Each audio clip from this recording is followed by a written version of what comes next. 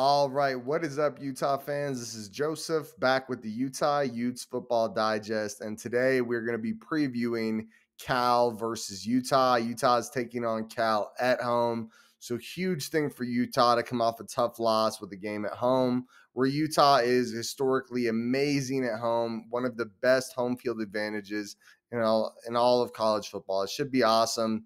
It was a long, tedious bye week for Utah, but it was necessary, right? It was tough to live with this loss against Oregon State for as long as we had to, like a full 2 weeks living with the loss. So tough go there, but definitely should have given us some time to have some guys heal up. Brian Ankrum pulled the stat for when he did the depth chart breakdown on the channel here. So go check that out if you haven't already. But I believe it was something like 28% of Utah football players have either missed snaps due to injury or have not played a snap yet. So it is the bye week could not have come at a better time. It should be an awesome opportunity for us to get some of our guys we haven't had back healthy and looking good again. Really good opportunity for Utah there. What we're going to do today is this won't be the deep dive, but it will give you a lot of information. We're going to look mainly at stats today. We're going to look at the strength of schedule the teams have played, points per game, yards per game, that sort of thing. And just look at a surface level view of, if everything goes as it's been going, who should win this game. So it should be a ton of fun, guys. Before we dive in, please do make sure you guys drop the video a like. Also, as we go through all the data, please do make sure you guys comment down below how you think the game's going to go, who the star players are going to be, who the difference makers are going to be. I want to hear it. Also, if you haven't already subscribed to the channel, like I mentioned earlier, this won't be the deep dive video, but if you guys do like this type of analytical style of looking at football and you're a Utah fan or a Pac-12, Big 12 fan, whatever, please make sure you subscribe to the channel. We'll have the deep dive coming out later this week, which should be even more info packed for you guys. So it should be a lot of fun there. And make sure you guys share the video with someone. As we're going through this video, if you guys found it really helpful and like you feel like you know a lot more about the Cal game after this, the Utah Cal game after this, please make sure you share it with someone else that you think would like it. But on that note, let's dive in. Let's talk Utah versus Cal at Rice Eccles Stadium. All right, guys, let's take a look here. So first thing we're going to be looking at is the Utah offense versus the Cal defense. On the right side of the screen, you're going to see a column that says differential. Basically, that is at the surface level, what should be the outcome for the Utah offense. So it's basically just the average between the Cal defense and the Utah offense. We'll do the same thing the other way around. But so for all these numbers, you'll have the differential right there. But then I also want you guys to look at this. So this is strength of schedule difference. So Utah has played the 14th toughest strength of schedule in the country. That means they played a very good to great strength of schedule, where Cal has played the 47th toughest strength of schedule in the country, which is more like an above average strength of schedule, right? You can't go too wild because above average is still a pretty decent strength of schedule. If you were talking about, if you were talking about like a team that had played 115th strength of schedule versus the 10th strength of schedule, you'd have to make some huge adjustments, right? For this one, we'll make some small adjustments. I'm putting the differential there as a plus 13% for Utah. So we'll go over the adjusted differential in a minute, but basically what that means is any of these numbers that we look at, and I think this is fair. I'd be shocked if even Cal fans didn't find this at least somewhat fair, that you give Utah a 13% advantage on both sides of the ball. And after we look at the regular differentials, we'll look at the adjusted differential. So first off, total yards. So Utah is looking at 266 yards per game. That's 127th in the country.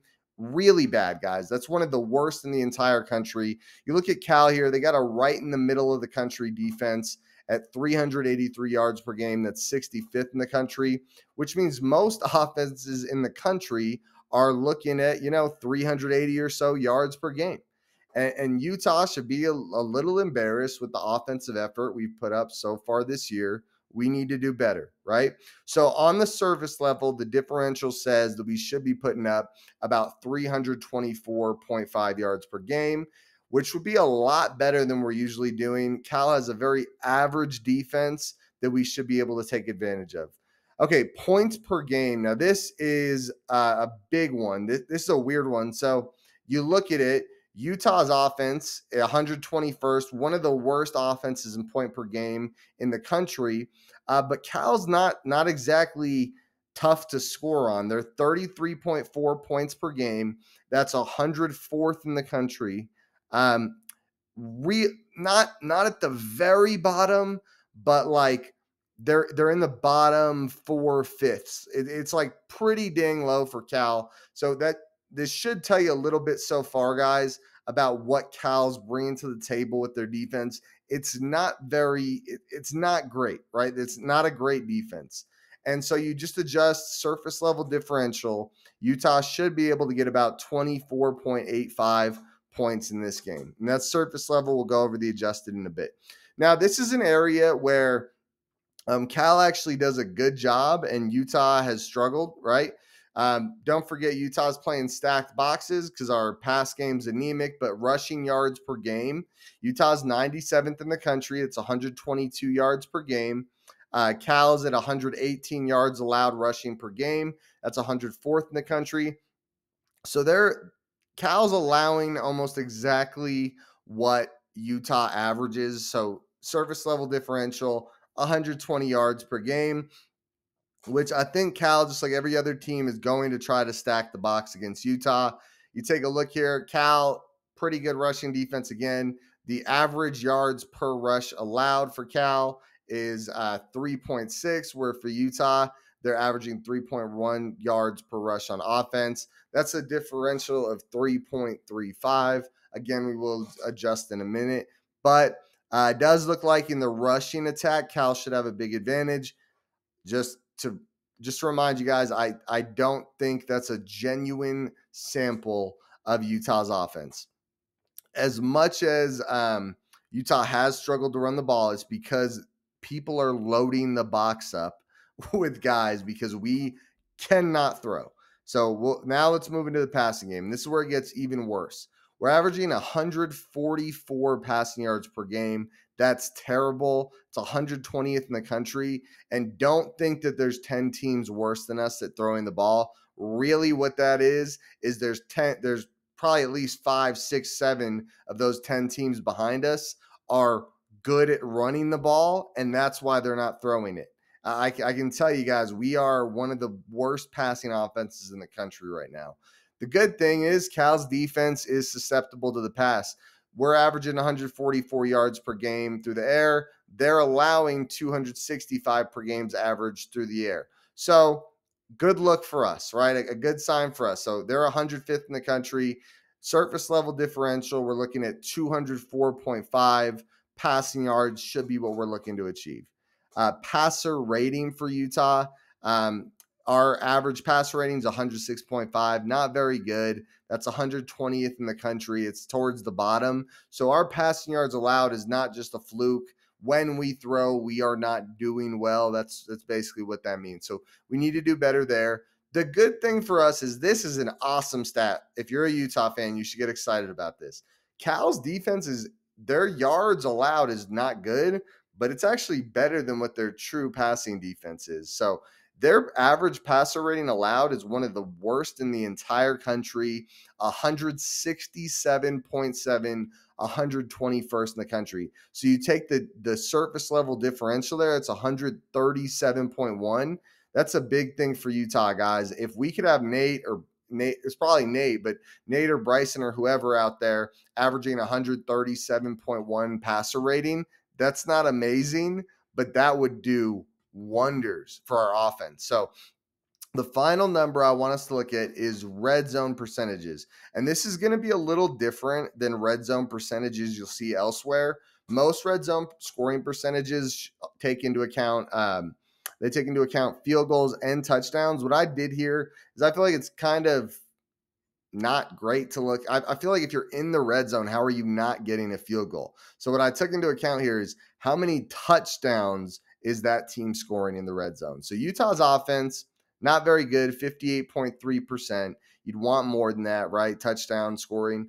But Cal's defense, if you get in the red zone on them, they're allowing 81.8% of them to go for touchdowns. So you adjust for the differential there, we're looking at 70.1%. Even before adjusting for strength of schedule, that's a really good number in Utah's favor. So let's go ahead and expand now, guys. Let's take a look at the adjusted differentials. And like I said, guys, all the adjusted differentials are adjusting for 13% in Utah's favor because of strength of schedule, which I think is fair.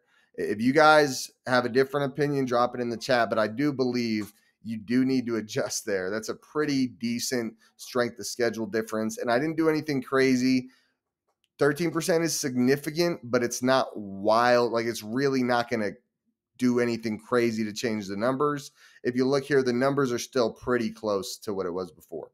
But let's take a look. So total yards, once you adjust for strength of schedule, Utah should be looking to put up around 366, 367 yards.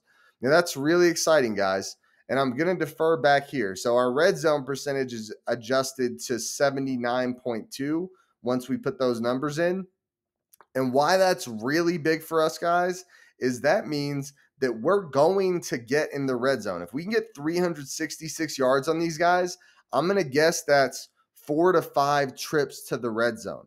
And you get 4 to 5 trips to the red zone, this number right here, points per game, makes a lot of sense, right? 28 points is what we're looking to score against Cal. That doesn't seem crazy to me. That really doesn't. I think 28 to 31 is probably a good number as I look at this, a good guess, right? And you take a look at Utah here. We're also, it looks like we'll run the ball a little better. We'll pass the ball a little better. We won't, that'll be 231 yards isn't crazy, but it'll be enough to probably get us over that hump. And then I want you guys to look at this. So we adjust for strength of schedule, and our average passer rating that they should be allowing us to get is 154.9. That would put us in a really good spot throwing the ball. It doesn't win us the game, but it puts us in a good spot, guys. So looks good for Utah, right?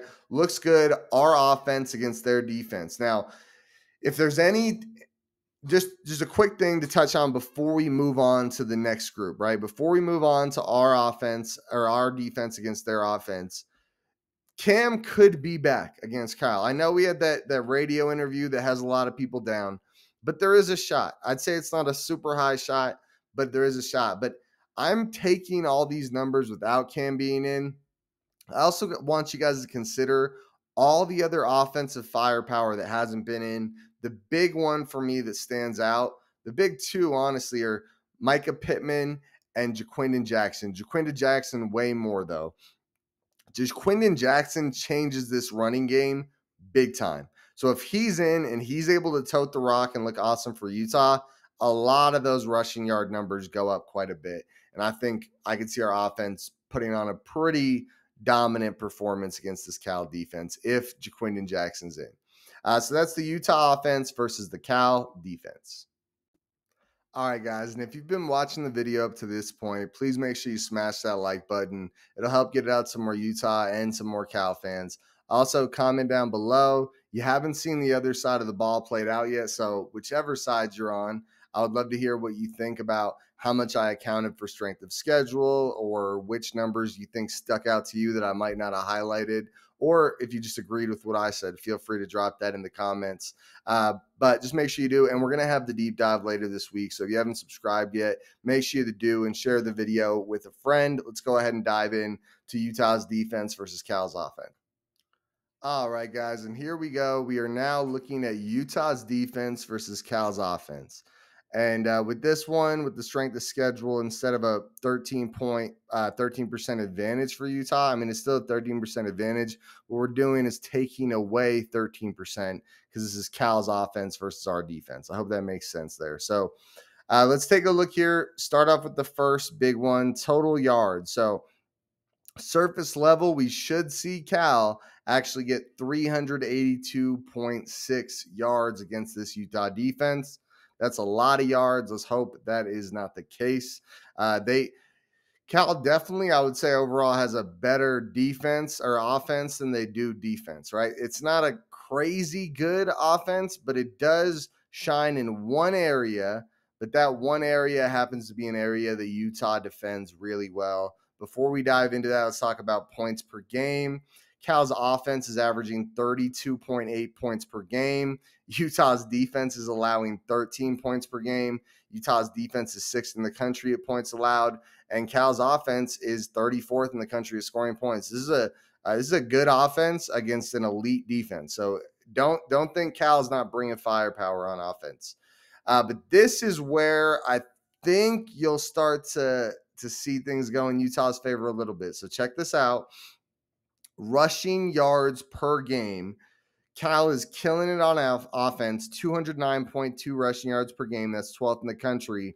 But they are going up against Utah's defense that is only allowing 68.5 rushing yards per game. That's fifth in the country. And that is including, and I know Oregon State played Cal as well, but that is including an Oregon State offense that runs the ball really well. Utah limited them pretty well. So that's pretty impressive for Utah. And it holds up in the yards per rush, right? Utah's average yards per rush allowed is 2.3, where Cal's average yards per rush for their offense is 4.9. You meet that dab smack in the middle, 3.6. We will adjust in a bit, but just looking it over before we do. Utah's got a really, really good run defense. Cal's got a really good rushing offense. That should be a fun matchup to keep an eye on. Now, where both teams don't do super well is against when Cal has to throw the ball and when Utah has to defend the throw. Now, I do want to make a statement. Cal has a new quarterback playing that got his first start last week. He looked really good against Oregon State, right? He looked really good and threw for a lot of yards against a team that we could not move the ball against. So I just want to make sure that's clear before I dive into passing yards. So I would say even with the adjusted, I'd still probably respect Cal's ability to throw the ball. So passing yards, 234.4 per game for Cal. Utah's only allowing 253 per game. So Cal's 65th in passing offense, and Utah is 84th in passing defense. So Cal's got a little bit of an advantage there. They should be able to throw the ball against us because don't forget, this new guy looked really good. My good thing for Utah in this aspect is that we do have a full game of tape on this guy now. So I think it won't be so easy for him to move the ball. He was kind of an unknown when Oregon State played him, but now he's not an unknown. We have a full game of tape where he threw for a lot of yards. So we'll check that out here in a second. So where I do think it's a good sign for us is passer rating. So even though we do allow a lot of passing yards, a lot of those yards have been in garbage time for Utah. And that reflects when you look at our passer rating allowed, right? Passer rating allowed for Utah is 118.7, 33rd in the country. And Cal only averages about 118.9 passer rating. Now, the last game was a different game. Their new quarterback looked really good. But Cal has not shown a great ability to throw the ball game after game. And once we have a full game of tape and we can game plan around this new guy, I could see situations where their coaches do struggle to call plays that are effectively moving the ball against Utah. I think that's a fair statement. And again, with the red zone scoring here, guys, it is based on how many red zone trips end in a touchdown. So what percentage of touchdowns does Utah allow once teams get in the red zone? Only 45.5%. And for Cal's offense, what percentage of their trips to the red zone result in touchdowns? And, even at the surface level differential, I think Utah looks pretty good there. Cal's not a great red zone scoring offense, and Utah is a very good red zone defense. So let's go ahead and open it up with the differential here, guys. So the differential tells us once you adjust for strength of schedule, or adjusted differential, sorry. Once you adjust for strength of schedule, what do these numbers look like? So just to remind you guys, what we're doing here, we're taking the numbers, the differential number, and taking 13% lower because of Utah's strength of schedule.